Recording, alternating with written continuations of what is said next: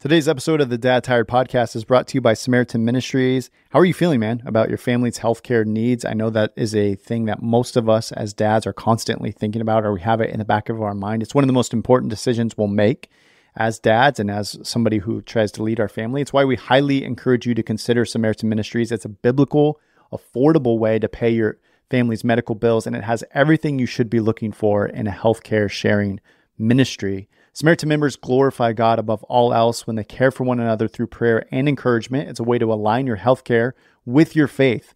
And through direct member-to-member sharing, you'll always know who you're helping and who's helping you. Let me tell you how it works. There are no networks. So when a medical need arises, you choose the healthcare provider that's right for you. You have a say in the type of treatment that you receive.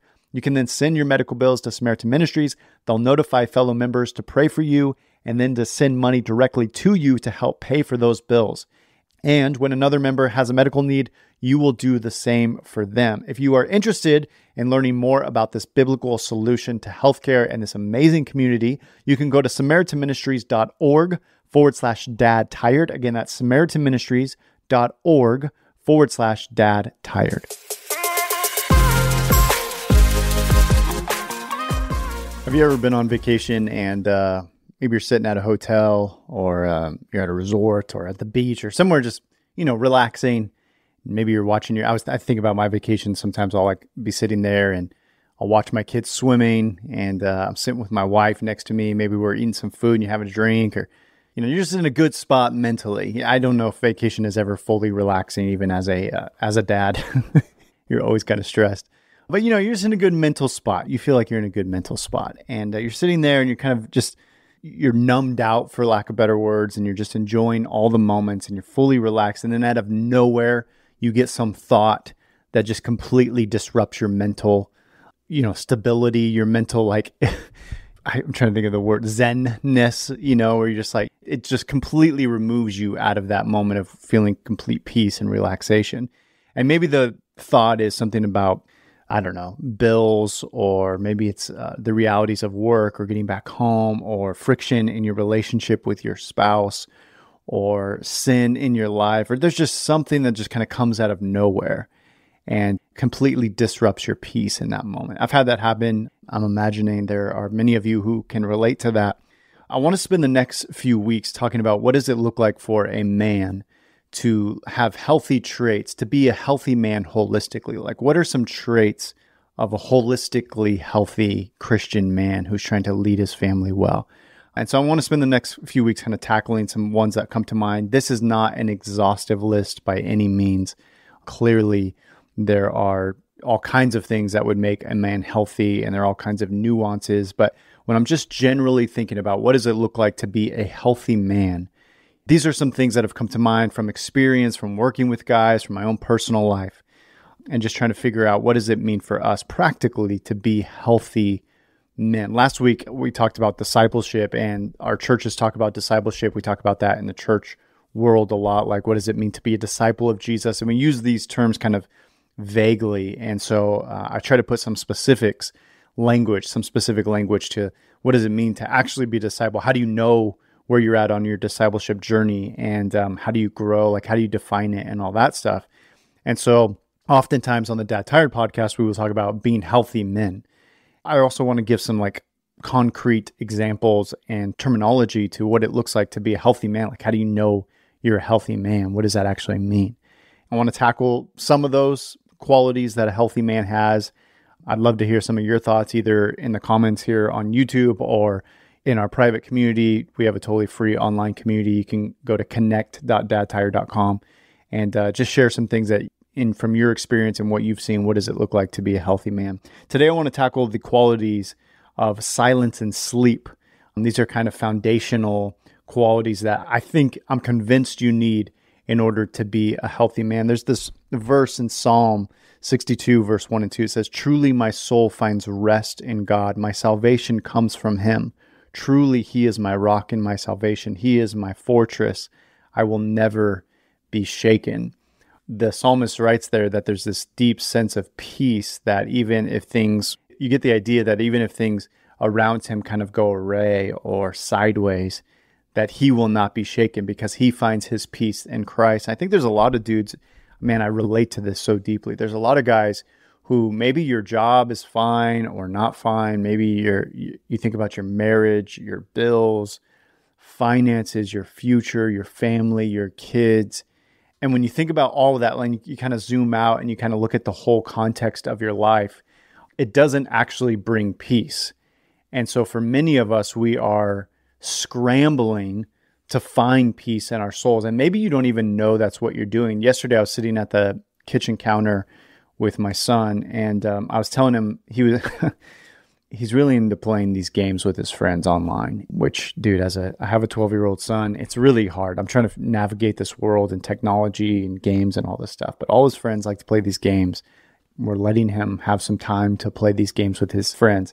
Anyway, that's not the point of this podcast, but he wants like a cool gaming setup. So all his friends like have, these monitors and keyboards and mouse pads and all this dumb stuff.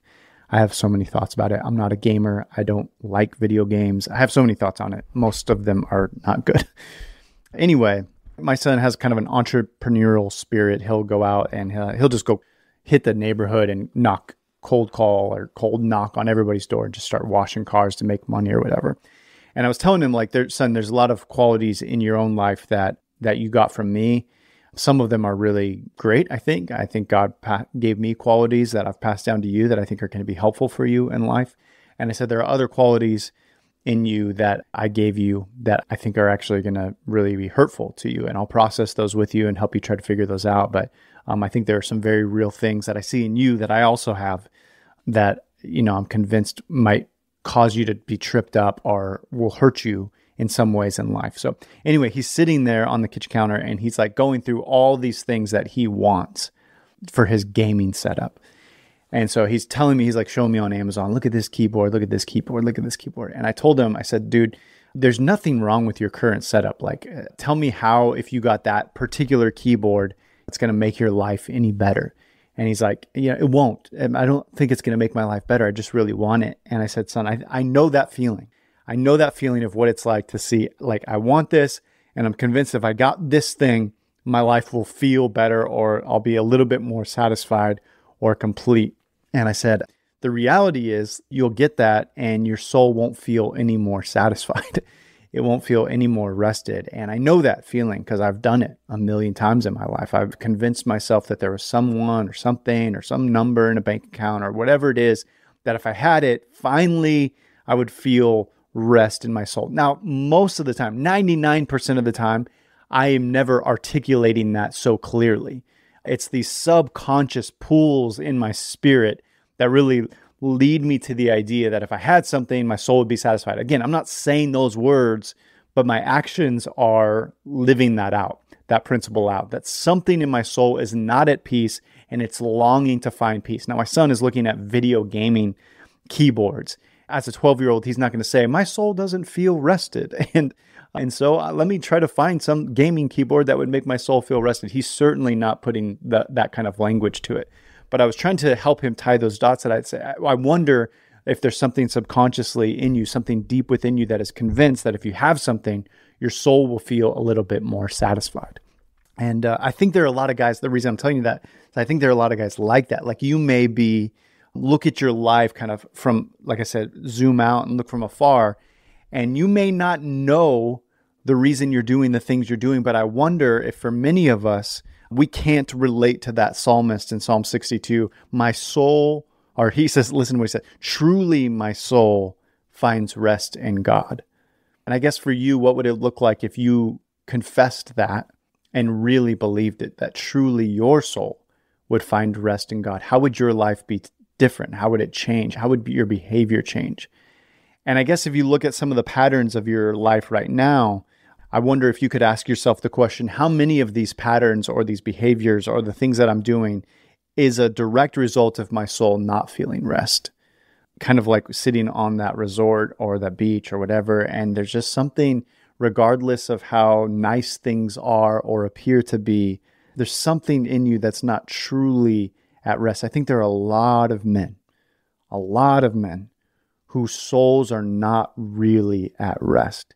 And you are striving at work or in a hobby or in some kind of addiction, or I mean, it can be healthy, quote unquote, healthy ways or unhealthy ways. Maybe it's just like you're a workaholic and everyone admires you because you're a really hard worker, but something in you, you're actually driven by your soul isn't satisfied. It's not finding rest in the Lord.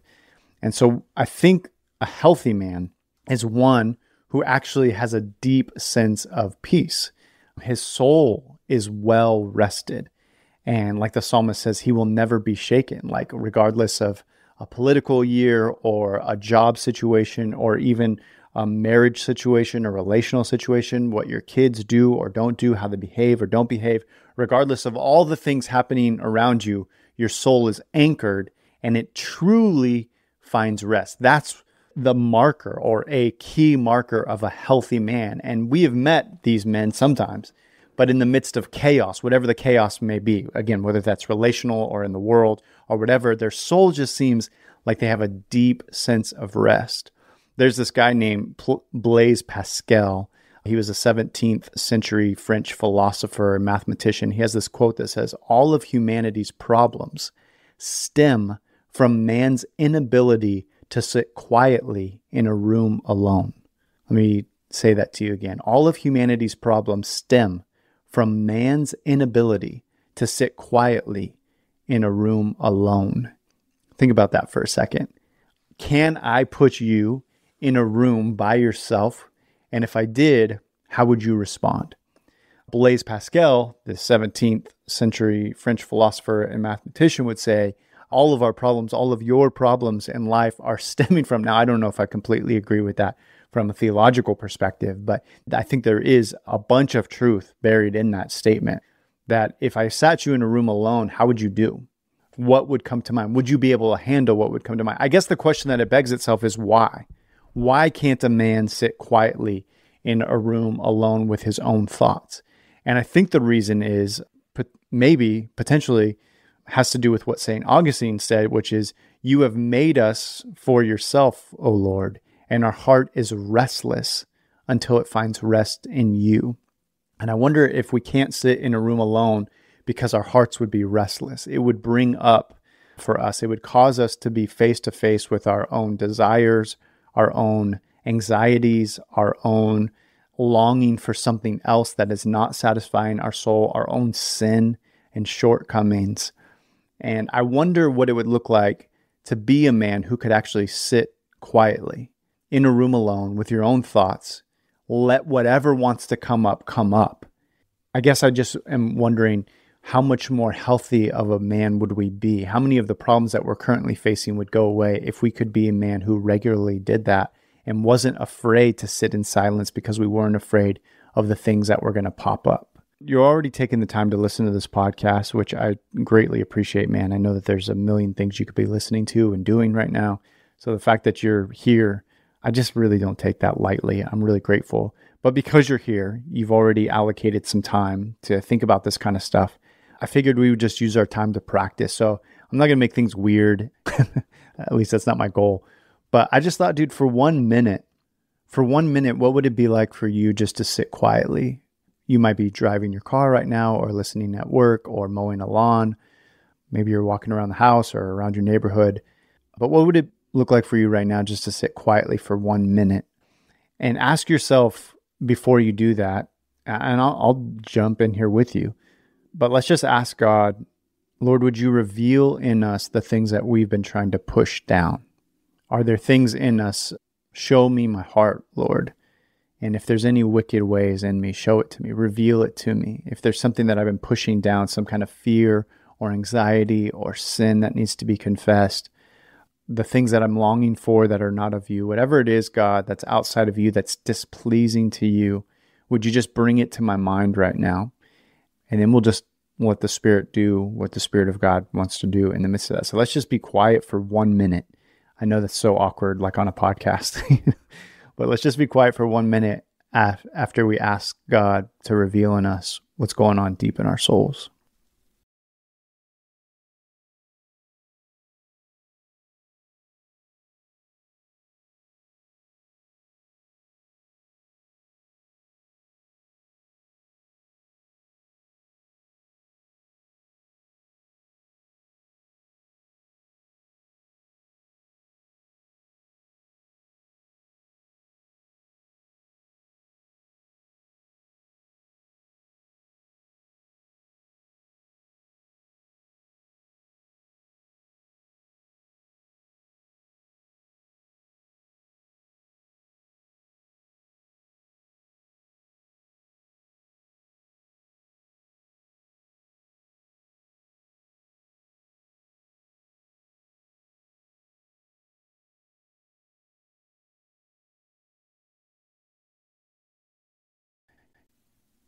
hopefully something came to mind. If you're like me, even just I was trying to practice that with you. The first thing that came to mind was distractions. All the things that were fighting for the attention of my headspace in that moment. And then some stuff popped up toward the end of that minute that kind of, I think my soul would probably live to be pushed down. I think it's good for us as men, if we want to be healthy men, I think it's good for us to practice these deep and long moments of silence, to face our own junk and wickedness, the things that we're prone to chase after in our brains, the fears that we have, the anxieties that we have about our future, about our relationships, about work, finances, all this stuff, for the sake of being a healthy man who's at peace, so that we can say, as the psalmist said, truly my soul finds rest in God. My salvation comes from him. He is the rock and my salvation, my fortress, the protection, my safe space in the midst of the chaotic, which, dude, we all have chaos. If you're married, you have chaos. If you have kids, you have chaos. If you have a job, you have chaos. If you're living in the world, you have chaos all around you. All of those things individually are chaotic. And then you add them all up and things are like super chaotic. And so we need safe spaces. And I don't mean that like in a hippy dippy, I just need my safe space. I mean like I need my soul to be anchored somewhere where it's not going to get tossed around. And so God is saying, I think in his scriptures, I will be your resting place. I will be the one that will give your soul rest. Jesus said that, truly, come to me, all you who are weary, and I will give you rest. And so we need this as men who want to be healthy. We need a space in our souls that will find rest and peace, fortress that cannot be shaken. And so if we want to be healthy men, I think healthy men are men who are well rested in their souls. Does your soul have rest? If there was something that popped up in your mind that is giving your soul unrest, confess it. Confess it to God. If you've got a group of buddies, confess it to them. Maybe even, this is hopefully helpful for you if you have a small group, or maybe just like tell your buddies like, man, I'm trying to practice quiet and solitude. I want to be a man who can sit alone in a quiet room with my own thoughts. And when I do though, this is the thing that keeps popping up. And so I just want to confess that to you. I want to get it out of the darkness of my brain and I want to confess it to you. Start by confessing to God, confess to some brothers, but let's get the things out of the darkness. Because, dude, what would it be like to be a man who faces all that stuff in your head constantly, to get it out there, to confess to God, to not suppress it with social media, with porn, with a drink, more alcohol, TV, news, Twitter, whatever the thing is, more work, the football, fantasy football, all the things that you're just trying to suppress.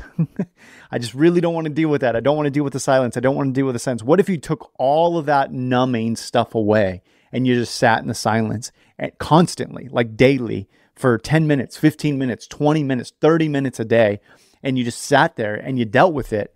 Then when the stuff of the world hits the fan in your relationships, in your marriage, in your parenting, in that work, that's territory you've already been to. You've already been there in your head. You've already worked that out with the Holy Spirit and with the Lord. You've confessed that to God. You've worked that out with some buddies. You're like constantly practicing just being silent and not being afraid of whatever the Spirit of God wants to bring up. You let him bring up daily. And then now you get into the real world with all the situations and you can have these hard conversations. You can face the boss. You can have a hard conversation with your wife. And you're more patient with your kids. This is a guy who has found fortress, who has found salvation, whose soul found rest in God because he's able to sit in his own thoughts. He's not always trying to numb out, because a guy who always numbs out when stuff hits the fan freaks out. And he's a guy that like can't handle it because he hasn't been there in his own mind. And now I'm certainly not able to deal this publicly with you, my wife, with you, my kids, with you, my friends. Like I'm not able to deal with any of this stuff because I haven't even worked it out in my own soul. Versus a healthy man who has dealt with all this stuff in his own soul. And dude, now when you talk about it, it's like, yeah, I've been here before. Hey guys, before we continue our conversation about what it looks like to be a healthy man who is well rested, I want to tell you about a really exciting opportunity. I've been working on this program called Podcast to Finish. where I'm teaching students what it looks like to launch their own podcast from scratch. So whether you're just completely in idea phase, maybe you've launched one or you've toyed around with the idea of launching one, I want to help you launch your podcast, figure out how to grow your podcast, and even if it makes sense for you, how to monetize your podcast. If that's something you're interested in, whether you are a church or you have a business or you just have a hobby that you're really excited about that you'd like to talk about on a podcast, I would love to help you launch that. I've dedicated a small amount of time to work one-on-one with students where I can help them personally. I'll message you. We'll do one-on-one coaching calls. You will have personal access to me where I can help you launch your podcast and see it grow. And again, if it makes sense for you, get monetized. You can go to Pod to Finish. That's Podto, Podto, podtofinish.com and sign up for that. If you use the promo code podcast30, you'll take 30% off of the program. I only give that discount code specifically to podcast listeners. So that's just for you. Don't pass that around. That's just for you as a podcast listener. I already know that you are committed to the Dad Tired community, and so I just wanted to help you out a little bit by giving you that 30% discount. But anyway, I'd love to help you one-on-one, launch your own podcast. Go to podtofinish.com and you can get started today. I've been here mentally, spiritually before. I've had these conversations with myself.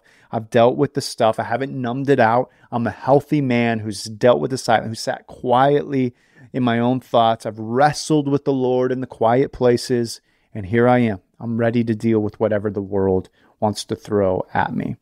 As kind of a PS, as we wrap up this part of our conversation today, this is one of the things. My son is 12. He's about to turn 13 in 4 months. As he turns 14 or 13, I will be starting a years-long process of a rite of passage. He knows this. We've been talking about this for years. As he enters 13, he is now taking his first steps onto the bridge of manhood, meaning the rite of passage is the bridge that he will go over. And by the time he gets to the other end of that bridge, he will be confident, I am a man. I know what it takes to be a man. I can clearly define what a man is, and I am a man. I'm going out into the world. I'm being sent off from my family to represent my personal family and the family of God into the world. And I know what that means. I know who I am. So he's about to start this rite of passage process. And one of the things, I've already talked to him about this, one of the things that we will practice as men, as he's starting his journey, is sitting in silence. And I told him, dude, you never sit in silence. You don't know what it's like you got screens and TV and YouTube and games and friends, and you have so much going on. But we're going to practice just being able to sit as a man with your own thoughts, wrestle through some stuff, have some thoughts on what you think about your life, about your sin, about the world, about your friends. Be able to be a man who sits in the quiet places, because that's so much of where the soul work is done, in the quiet places. And if you are not sitting in quiet places, dude, you're not doing soul work.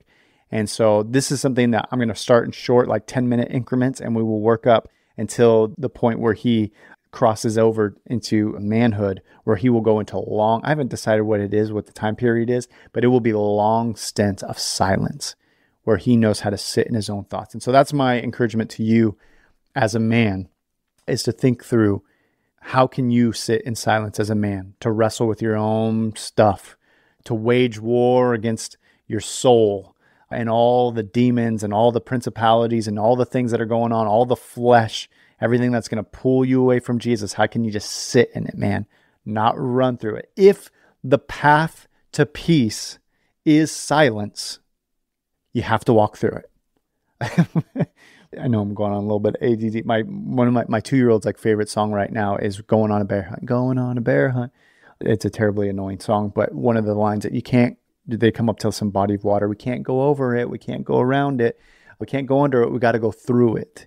And the path to peace is silence. I truly believe that. It's silence. It's solitude. It's being able to sit in your own thoughts. I think this is one of the very biggest lost things in our culture, is to be able to sit in silence and solitude, to deal with what's going on in our soul and not numb it. And you can't go around it. You can't go over it. You want peace, there's no shortcuts. If you want peace, you got to sit in silence. You got to learn to deal with what's going on deep within your soul, so that when you get into the real world, you come out as a man of peace, who's not shaken, who stands on the rock and salvation. He has a fortress for his soul. So that's where I want to start with us as men, is to be men who are able to sit in silence. I want to talk about sleep as we just wrap up. I just want to spend 5 minutes talking about sleep real quick. But before we do, I want to share a really cool opportunity with you.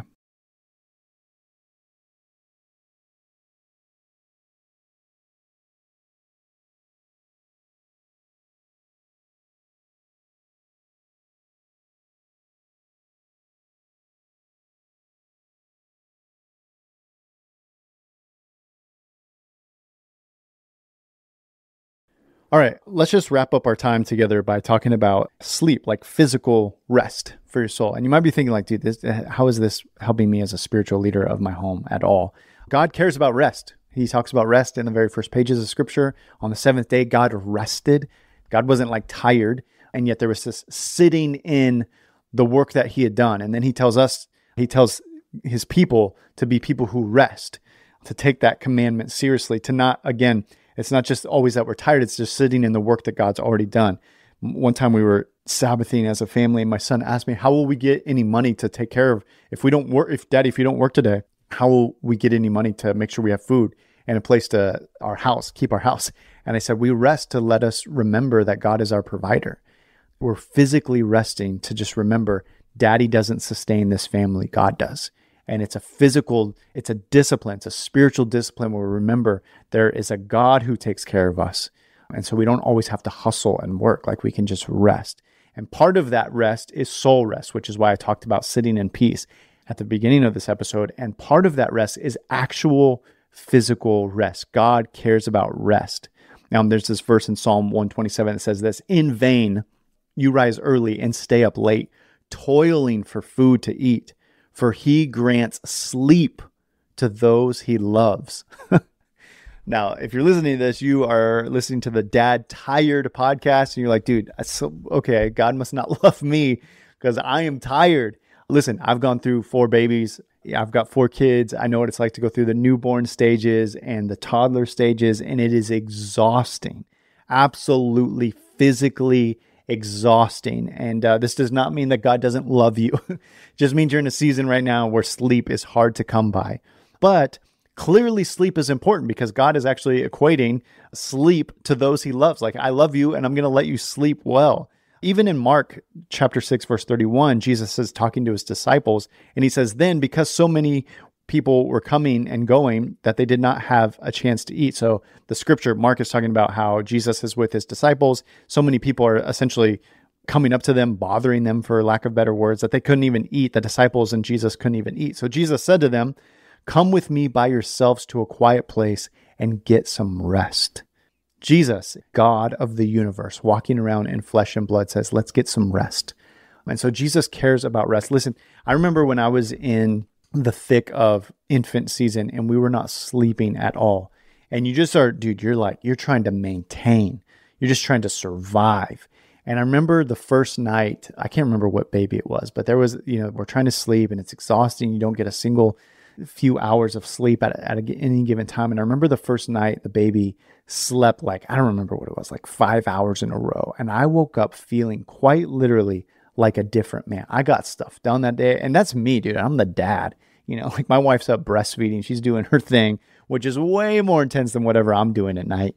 But I just remember we slept for a good chunk of time. And I woke up and just felt like I am a whole new man. I can take on the world.